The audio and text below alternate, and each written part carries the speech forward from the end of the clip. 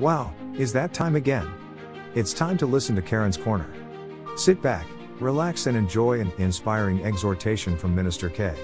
Let's see what's on Karen's mind today.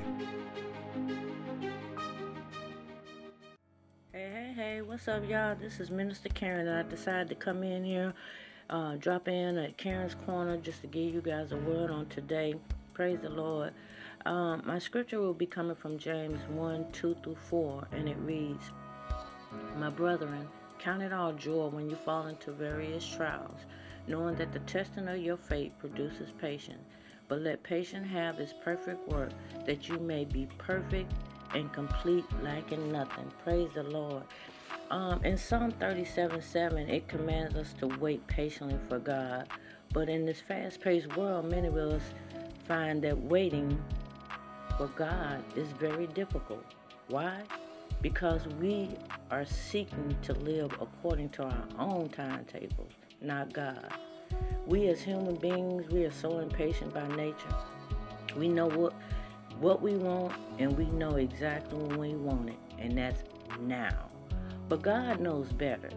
As believers, we must trust His wisdom and His goodness. God instructs us to be patient in all things.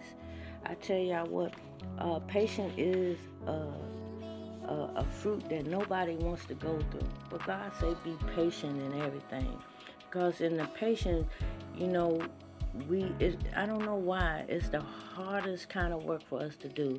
But we got to realize that God knows best. Waiting is a part of a spiritual discipline.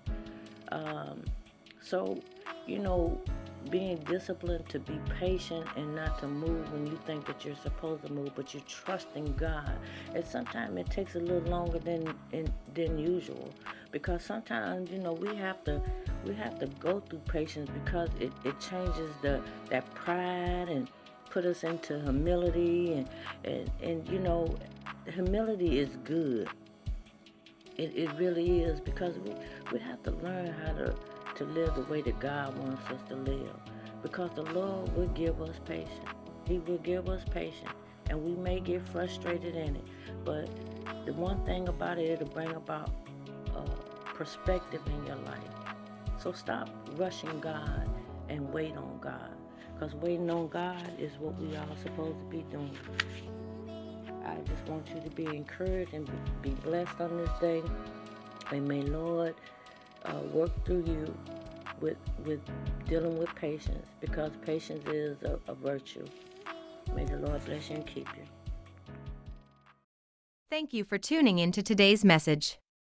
We hope that you have been blessed and encouraged.